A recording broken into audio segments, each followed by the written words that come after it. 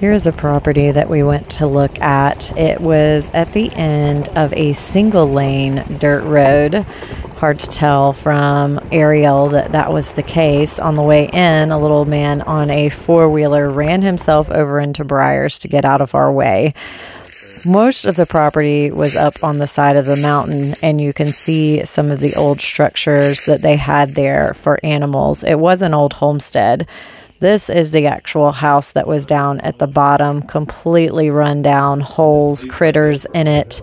It was very, very interesting to see that they had just left all of their stuff in the house whenever they left. There was 2 bedrooms upstairs, like just lots and lots of remnants of the folks that used to live there. It was a little bit eerie, and kind of sad to see everything that they had left behind.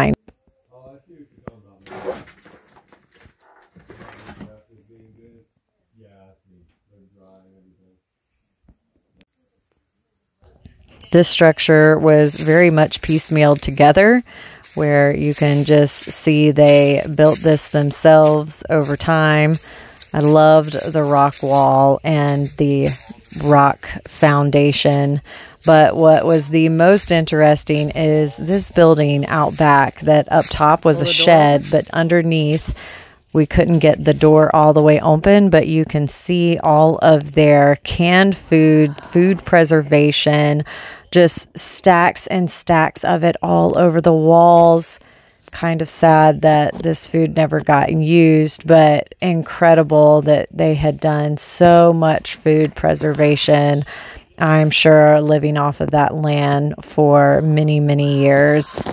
It was really incredible. Such a sight to see. That's incredible. Oh my God. Here's their homemade boot cleaner with some metal pieces and head of a hoe and fun things there. That'd be the way to come in, right? One of their other animal sheds that literally was right along the side of the road. And there is properties past this that has been sold. So eventually folks are going to be driving right along those buildings. This was the little bit of pasture land. There was no structures down there. So I'm afraid this may flood at times. Not certain, but the views were incredible.